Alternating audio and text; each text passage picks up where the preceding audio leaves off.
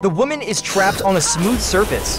Her left leg is broken and her palm is bleeding. If she moves, she falls into the abyss. The woman is desperate. She clings to the ground in fear. There's no place for her to lean on. She lifts her right leg, takes a few deep breaths, extends her right hand, and tries to turn over.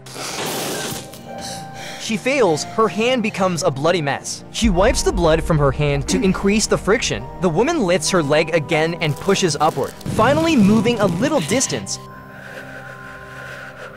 But the curved surface of the slope had reached its end. The woman saw two bloody handprints on the opposite side of the slope, and with every movement she made, there were more bloodstains on the opposite side, as if suggesting that she must fall into the abyss. At that moment, it suddenly started to rain. The surface became slippery, and the woman slid downward. She wraps the necklace around her hand to stabilize herself. In the end, all that's left is the abyss.